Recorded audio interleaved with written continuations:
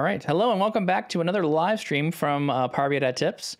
We're back and live again. We've got some new features we want to announce. Seth, what's our announcement today?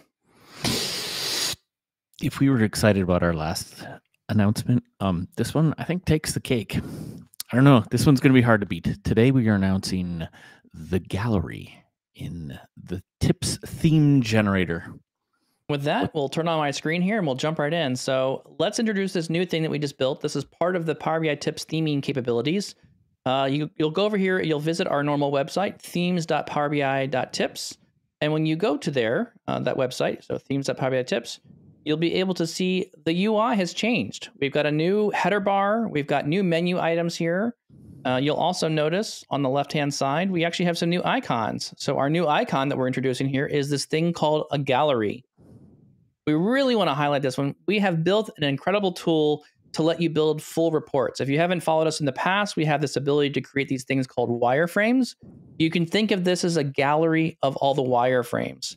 These are individual reports. So if we click on a couple of these items here, you can click on the items in the gallery. It will now open up a preview pane. And in here, it shows you all the pages of the report. So the pages you're looking at here is it's showing you the page of the report. And it also shows you the outline of where the visuals would sit on each page. So in this example here, we have a background image already applied with shapes or objects on those items that are pre-built for you. It's basically a template ready to go. If you want to look at just the background colors, you can look at the scrims or the backgrounds. This is all the different images and that are used in this project. You can see them here. And if there's any special theming properties with the theme preview, you can click on the theme preview and it will actually present a sample report with whatever the color palette or some of the basic settings there for a theme. So with that, that is kind of the gallery. Once you get done with looking at what you like, if you find an area in the gallery that you enjoy or you like what you've built there, you can go ahead and download that project directly. So you can click on the object. After you look at it, you can download directly from here by using the download button. And that'll bring this project down to my local machine. Now, while this thing's loading, Seth, go ahead and what's the reasoning behind this? Give me some of the background history. Why is this amazing, and why should we care about consuming things from the gallery? Really, this is just a combination of a lot of all of the ideas in rough form that we've had in the past, right? Scrims were the backgrounds. Layouts was probably one of the first things that we did, and you'll still find those on the site. But it's really the combination of the background, the visualization, and the theme. And the new PBIP file or project file really allows us to combine all of these things together into a centralized location, which you'll find in the gallery. So where this really resonates and I think is really fun is we obviously have a tool that Power BI developers and people that use Power BI every day understand and know how valuable the tool is to create themes that are repeatable objects that make all your reports look great. Where this really extends in the gallery is I think this opens up the audience for the business user, because typically that user journey is people are just starting, right? They're just starting with Power BI. Somebody tells them, go download the desktop, and there's this learning curve and this experience. And what do they need themes for? And that progression kind of looks like I'm going to build a couple pages for myself. But then that eventually comes to a couple more. And then we see the value. And all of a sudden I have 10 pages or 15 pages. And then it turns into someone wants to see it. And much in the same way that business users tailor and craft their text or presentation in a PowerPoint, this is very similar in that aspect. Like this experience as you're going to show can download all of this UI for them, and all they have to do is plug in the data. And then it's a Power BI file. You can tweak the properties. You can update the visualizations as you would want to. It's exactly the same experience, except now we have these backgrounds. And the extra added value is you don't need to mess around with the placement of the visualizations. And as you'll show, I think right now, it's very easy to just quickly add data to these different artifacts. So why don't you walk through that, and then we'll talk about the extended version of what this tool allows. Yeah, exactly. So while Seth was kind of giving you the introduction to the background of why this could be valuable. One, this is cool, right? We can now share works together as a team. Here's a report. It's done. Like we've got all the data. The report has been built. The visuals have been styled. We have shapes on the page where visuals may go. Okay, let's add some data. So it's as easy as going into my OneLake data hub, going to grab an existing data model that maybe my data modeler or data engineer built for me. I'll connect to that data model directly, and now this thin report now becomes lit up with a whole bunch of data. And so now I stop focusing on the design aspects of my report, and I can focus more on just building data and bringing it together here. So, for example, I could bring my sum of sales or profit over to these visuals, and by dragging and dropping the various data elements right from my report, I can just drop them right on my report page here and fill in the visuals with the data directly from my data model. So on my scatter chart here, maybe I want the profit versus the number of units sold broken out by country, and I can now produce a visual really quick by just dragging and dropping a couple fields here. So maybe I want to color it by country as well, or maybe I want to have other things like the product in there as well. So I'll add the product to the legend. So now I have a scatter chart already made. It's already styled. The things that I care about the styling of the report are already built into it. Again, you could just kind of mull your way through all these different visuals and start adding the different data points that you want on here. Let's go maybe sum of sales instead on this one. And so for all my business folks as well, you can see the power of the OneLake where you can just automatically hook into a model, but this isn't just that data set. It's any data set that you have. It's your Excel file. It's whatever data you want to pull into the report. The value of this is you have the UI already and you don't need to mess around with any of that. It just becomes a really easy, simple experience to add your insights onto the page and make it look really good for yourself or other people. And so this is kind of the experience. Download the file, get it connected to some existing data or someone else that has already modeled the data. And likely these are two activities that are happening at the same time. Someone's building a data model somewhere, and it probably doesn't look really good with the report on top of that one. And someone else is trying to say, how do I make a good looking report that's very actionable and we can use it? So this is a good way of taking the thin report or the report side and focusing on just the design aspect. And you can see here, this was just one page. There's also multiple pages here, page 3, page 4, and page 5. And there's other visuals already pre-built for you. And the cool thing about this is, right, like you have a lot of different pages and all of these different project files. So if you want to repeat and use the same page, it's very easy, right? You're in the Power BI desktop, you just duplicate the background, duplicate, right? So you have a lot of flexibility in which backgrounds you want to use within here.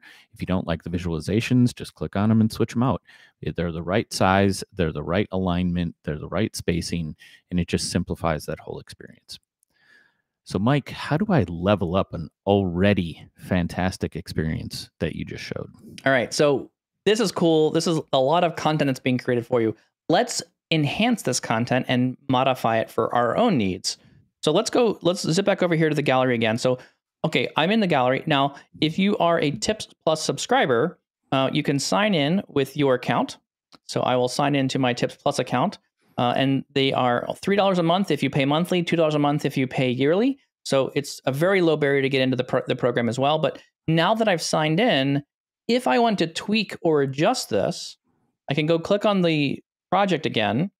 I can actually copy and edit this. So this is a way of allowing you to take something from the community and then go modify it further and add anything else you want. So here I'm going to go copy and edit this page. So copy and edit it.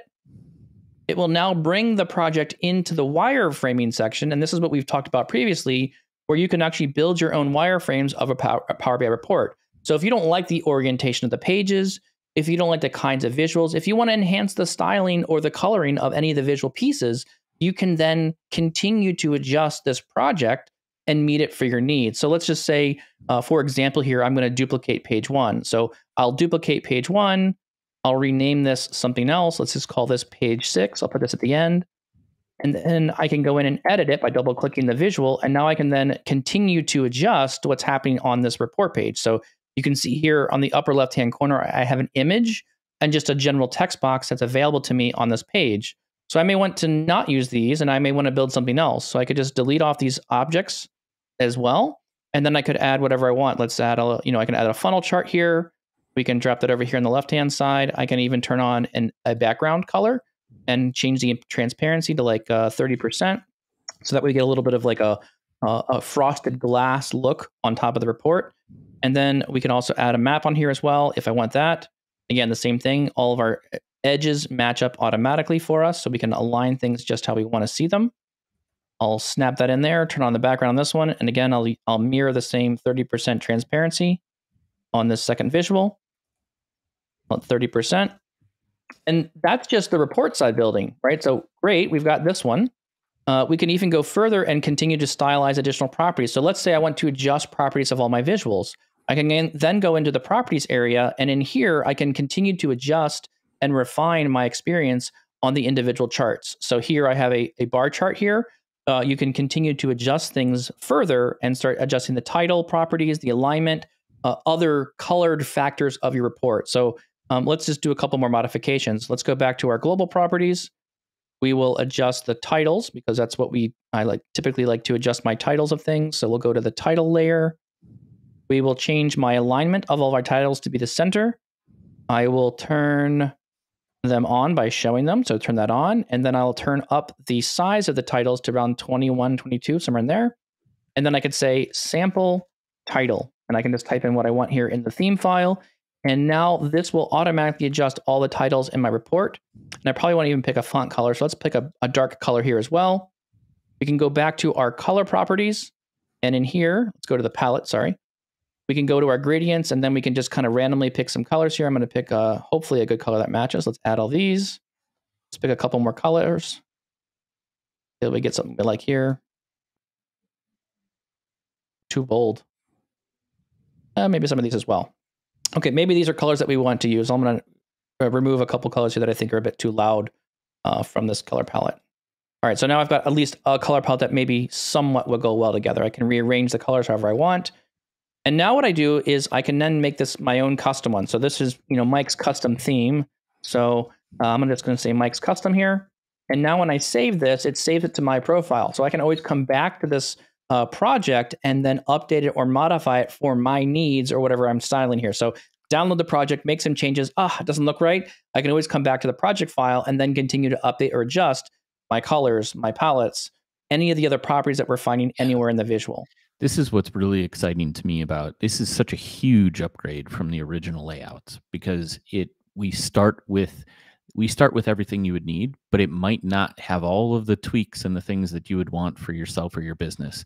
And this now allows you to, especially with like the theme colors and the visual properties and changing those on a global setting to fit and meet your need for a business standpoint, and then make that your own version of something that you found on the gallery where there are already many, many hours put together from ourselves. And we're going to be opening it up to contributors as well to be a true community gallery where people can just plug and play. And how I like to think about this from the business user perspective is if we create slides back to PowerPoint one by one, right, and we make them look good, and then we move on to the next slide and we do that, there's a lot of tweaking that you're doing on each one of those slides. So think about this experience as like the master template, right? Whenever you open up that PowerPoint presentation, you already have 50 slides and they're ready to go. And all you have to do is pop your data in there and you automatically have a presentation. In the same way, the gallery does that for you. And that's where I think we've taken from an amazing tool that still does all the great technical things for those builders, also opens up this whole other audience that doesn't really need to know all the technical specifics in here. You just get the value, and then you can build and tweak as you would like to. So super excited about this one. And so there we go. I've already downloaded my new version. This is my new page. I've already changed my style of my property. So you'll all automatically know the colors in the file are now automatically adjusted per my recommendations and inside the generator. I was able to tweak that and customize it. Also, you'll now notice my titles are nice and large and they're centered on every single visual. So by adjusting those files very simply with a couple little quick clicks and options, we now have the full file already done and ready to go. With that basically wraps up our demo of the Power BI gallery and why you'd want to use it and how you want to use it with your wireframing inside your projects.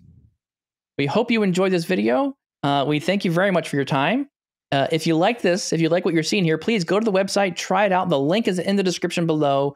Go hit that link and it will take you directly to the gallery. You can start playing with gallery items today. You can download them right now without even being a Tips Plus subscriber. You can already download existing projects from the gallery right now. And then if you want to become a Tips Plus subscriber, you can do that. And you can then modify your own projects and design them for your own company's needs. Thank you very much. We'll see you next time.